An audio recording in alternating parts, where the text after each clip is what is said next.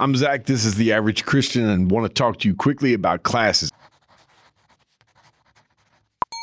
Aren't you tired of being classified? Because I am. I'm tired of hearing about classifications.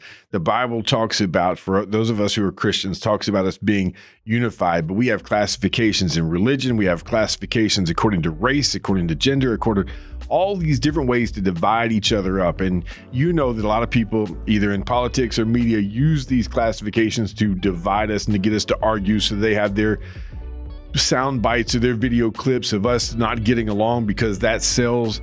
But I'm tired of the classes. Now, there's a lot of places I could go, but Romans chapter 2 and verse 6 talks about these two classes that really only exist.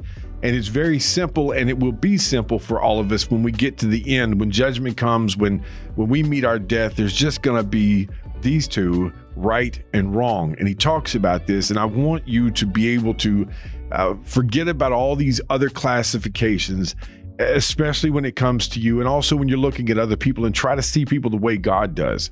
Now, it's so important. I'm trying to just streamline this and not get into all the other things that are going on right now. But he says in verse 6, he will render to each one according to his works.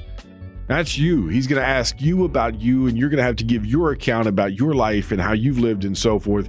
To those who by patience and well-doing seek for glory and honor and immortality, he will give eternal life. If that's what you're looking for, that's what you're going to get. But for those who are self-seeking and do not obey the truth, but obey unrighteousness, there will be wrath and fury. There will be tribulation and distress for every human being who does evil, the Jew first and also the Greek.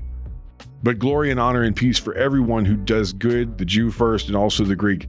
God shows no partiality, meaning God didn't play favorites. God didn't have a favorite race, though some have acted like that.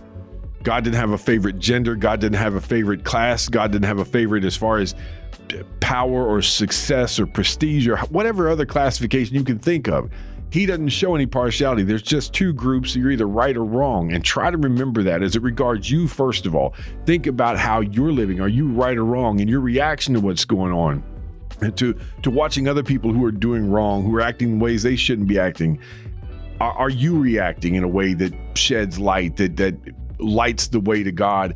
Or are you falling right into the same traps as well? There's so much more that can be said, but this verse is talking about those two classifications. You are either good by God's standards or evil by God's standards, and I'm hoping that you will pay attention to you, because I can't control what else goes on in the world. There's always, as long as the world exists and the devil exists, there's always going to be evil out there.